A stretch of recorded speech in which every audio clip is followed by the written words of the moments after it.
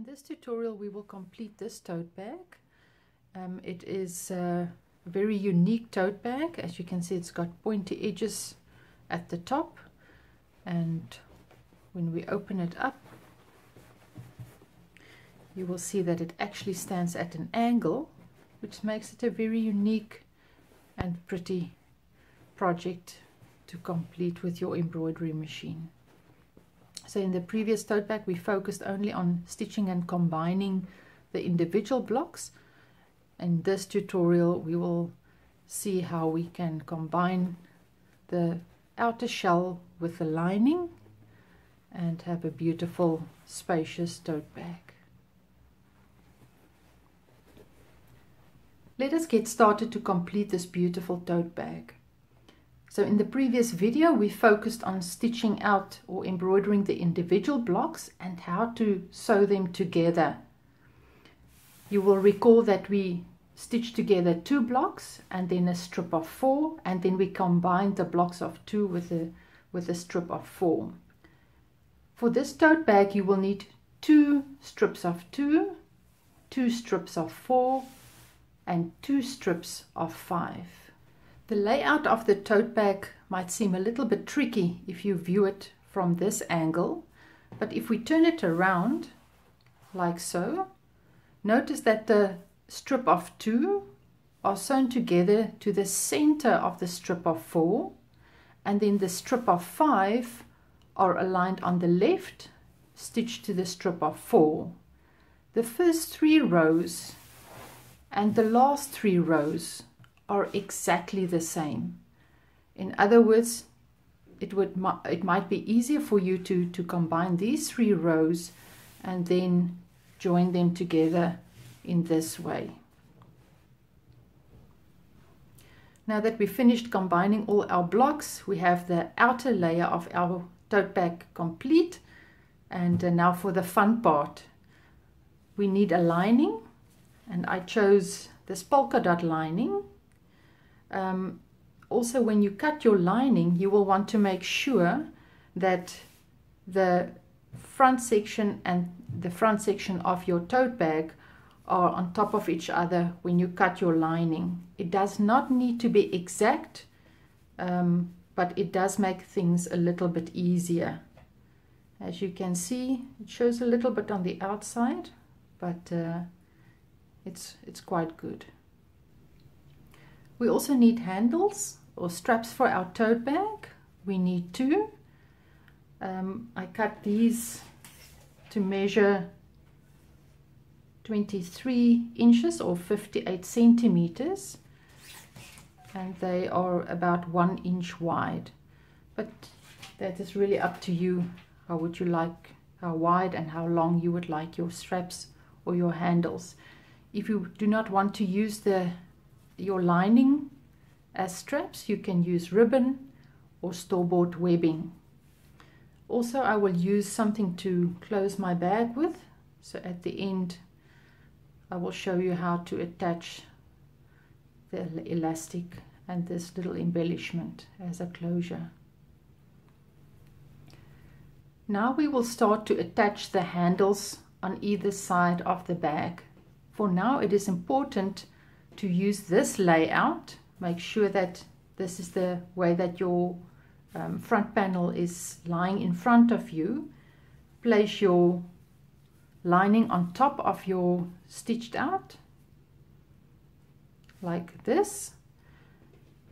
I will just move it over, and we will attach the handles on the one handle on this side and then the other handle on this side. Now there's 2 ways that you can attach the handles. You can either keep it straight up, because this will be the highest part of your tote bag, and then you can sew it straight, which means your handles will be quite upright. The other way is to attach it like this. So you can choose which way you would like to attach your handles. Just note that if you attach it in that way, that you will stitch a section of your embroidery. Pin the handle in place about 1/2 inch from the top side there and 1/2 inch from the top on this side, and just make sure that your handle has no kinks or twists in it. We will now stitch our lining to the embroidered fabric. Note that we will only sew from here to the top throughout the V shape and stop here. We will not close this section or that section at the moment. So let us pin from there right through the V shape until there, and use the blocks as your markers. I pinned the handle on the right. We will do the same for the left. Again, open up your lining, 1/2 inch, just approximately 1/2 inch from the side. Make sure there's no twist in your handle.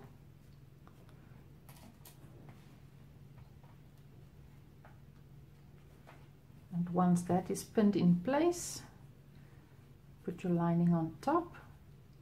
And again, we will pin now from the center of the, or from the center of this section, but from the first block through the V shape, pin all the way, and we stop there. So both handles are pinned in place. Just something that I found good is to use long pins, because for this tote bag it is much easier to stitch, to use the end of the blocks or the stitching on the blocks as your guideline, and it will be easier to take out your pins if they are quite long. If the pins are very short, then you might want to pin it from this side and not from the lining side. You can stitch it from this side. It shines through a little bit, or the stitching shows on this end, but I do find that the project is much neater when I stitch from this side. So I will take it to the sewing machine now, and we will, with a straight stitch on my sewing machine, I like to use a stitch length of about 2.5 on tote bags. So from here we'll stitch up to there, stitch up to the inner V shape, stitch up to this end, and stopping right there. And we will repeat the process for the right side with a straight stitch. So both of the left and the right top sections of our tote bag is stitched and the handles are in place. Now we would like to cut our outer and inner corners to ensure that when we turn the bag inside out, that these edges are very neat and can turn inside out without any problems. So simply take your scissors, make sure that you do not cut the stitching. And again on this side, and in the inner corner we want to cut as close as possible to the stitching there.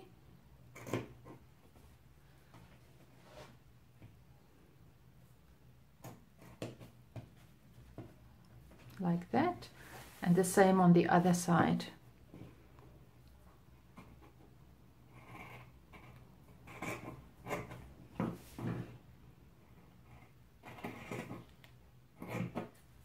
And the inner corner as well, as close as possible to the stitching, but not cutting through the stitching.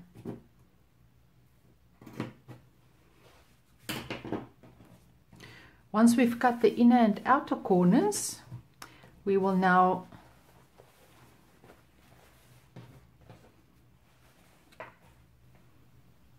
after we've cut the outer and inner corners, we want to pull apart the lining from the embroidered section of our tote bag,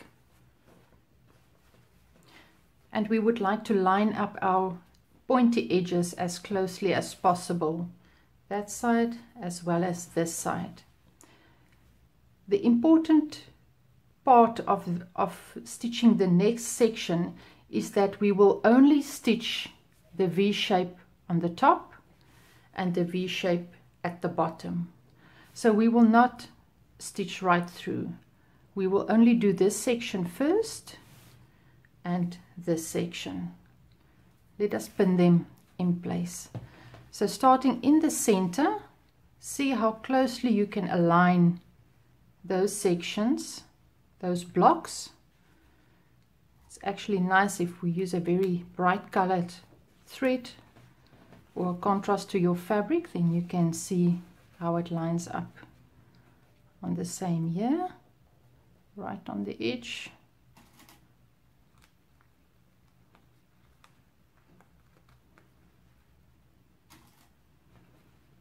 In the middle.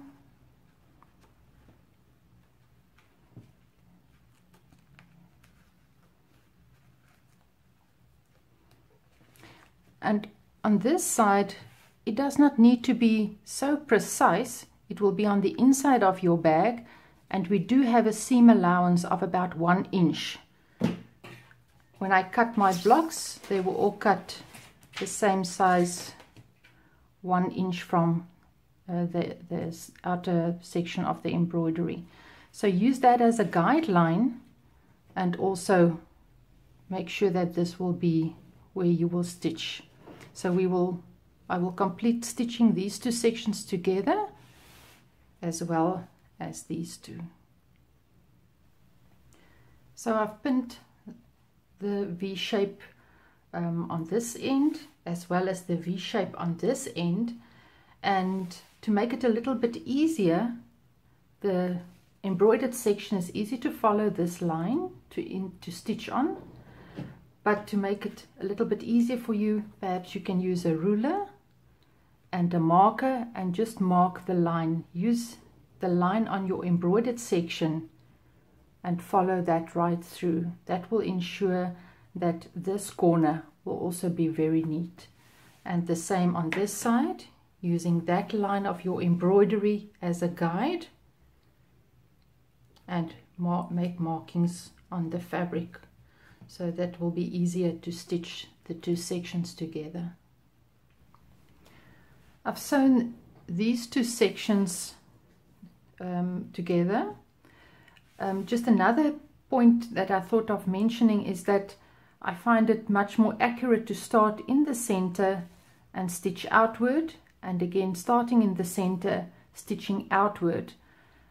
It might not align as well if you start in the one end at the one end and stitching right through. The same on this section. Start in the very inner corner, stitch outward, start again on the inner corner, stitch outward, and it's actually very easy if you use the edges of your blocks as a guide. For the next step, we will close these seams. This is just a simple straight seam, so we will do 1, 2, 3 and 4. I will pin them together and then we will look at it again. Only another 4 seams and our tote bag is finished or complete. Let us now do the last 3 seams. One of the seams in the lining you will leave open till the very last, because it is one of these openings that we will turn the whole bag inside out. So both sides of the embroidered section will be stitched now, as well as only one of the sections on the lining. We will now pull the tote bag, open it up like this.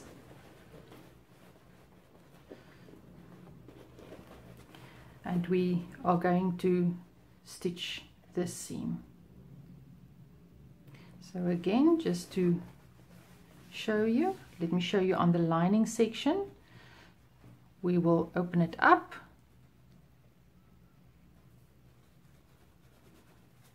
and make sure that the opposite straight stitches align like this.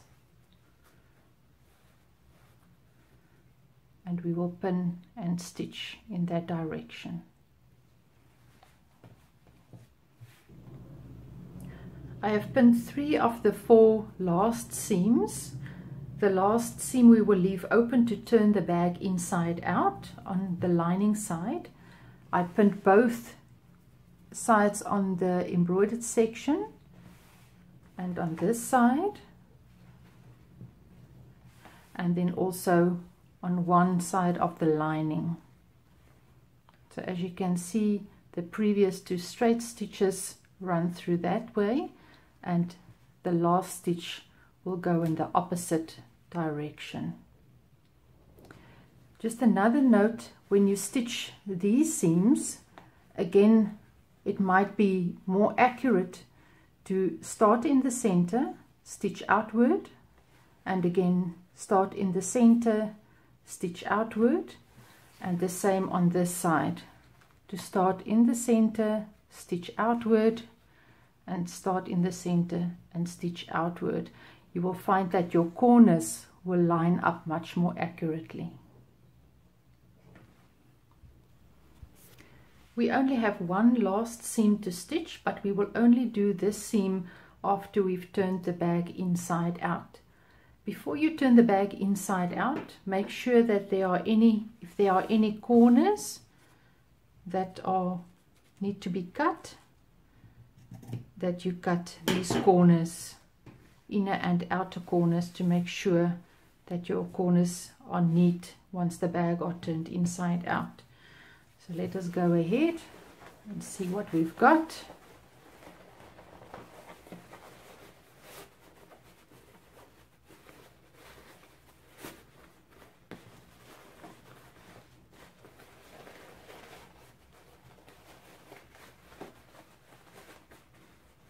Perhaps you want to scrunch it like this, otherwise we stretch the opening in the lining very badly. But we will close it with a seam. Pull the embroidered section and the lining out, and before you close the very last seam, we want to make sure that all our corners are neat, because this will allow us to go back into the bag and push out those corners or cut the corners to make sure that they are neat and not stiff. That looks good. This corner we can just pull out with a needle. This corner looks good. We can pull that out with a needle as well. We might need a little bit more cutting on that corner, so I will go back to that corner. And this one looks fine. And then on the corners we can check it again just now, but the other corners of the bag should be fine. Let me just go back and cut this one corner to make sure that it looks nice and tidy. I've closed the last seam. I had to change my thread. The whole bag I could stitch with black thread, but this last stitching was done with white thread, and also to match the handles. So we can push the lining to the inside. I hope you can see how lovely it looks on the inside. No stitching that shows except that very last seam. So now if you would like to add a closure, I'm going to use this embellishment, and I'm going to attach it here with a few hand stitches with needle and thread, and then I will attach an elastic to the opposite side of the bag so that I have a closure. Let me do that, and then we see what the bag looks like when it's completely done. Okay, so I pushed out all the corners. It really looks quite fine. You can see there the corners align very well, and that is simply by starting in the edges in the corners as we did step by step. For the upper section, I pushed out these corners. I went back and cut the one inner corner still a little bit, but the sides also look good. Of course, if you decided in the beginning that you like your handles to come out from the top, then you can stitch right across this section and your handles will more be something like that. Of course, then you will not have these pointy parts on your tote bag, and I kind of love this look on the tote bag. It's something completely different, and it's, to me, it's part of the beauty of the bag. So this is what our tote bag looks like. It is a really fun project. It's not that difficult once you know which seam must be stitched where. The final project measures about 10.5, 27 centimeters across, 7.5, 19 centimeters in height, and the width is 5.5 inches by 5.5 inches or 12.5 centimeters. If you'll be using the 5 by 5 square blocks, you will have an even larger tote bag. And I really hope you enjoyed this tutorial. I would like to hear what you think, and I would love to read your comments. Thank you for watching.